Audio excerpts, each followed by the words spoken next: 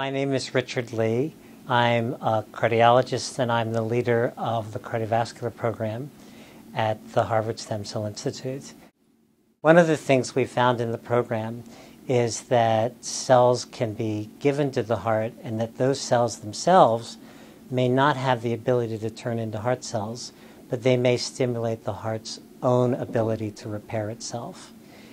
This explains some of the data that's been seen in humans where it does not seem like the cells are surviving for very long, but that the heart seems to have some improvement.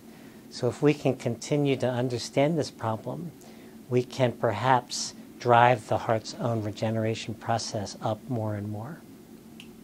We think there are going to be ways of doing this.